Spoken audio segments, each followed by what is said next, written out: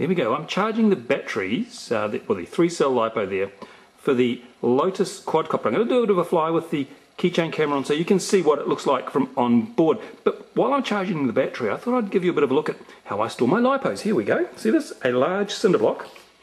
This is one of the concrete blocks and it has 2 holes, and I put my LiPos in there, and it's on a concrete floor, quite a way away from anything else. So if the unthinkable happened and my LiPos burst into flame, hopefully that fire will be contained and nothing else will catch on fire. So that's a good tip for you. If you've got a lot of LiPos, get one of these concrete or several of these concrete blocks and put them in there and stick them on the concrete floor miles away from anything else like fuel or wood or anything else that might burn.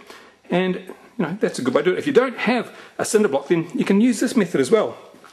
Here I have just a stainless steel kitchen thing. So if you've got a battery, now these are a bit puffed, you see, so I didn't want to put them in the block with the others. That one's flat, and here's one that's also very, very puffed. So I put my puffed LiPos under the stainless steel pot. So if they go poof, then again, even the flames will be contained, there'll be smoke pouring out the sides, but hopefully it won't set anything on fire. Now, back to my charging LiPo, and I will also show you, as you can see over here, excuse the mess, there's my computer power supply, which I've converted into a power source for my charger.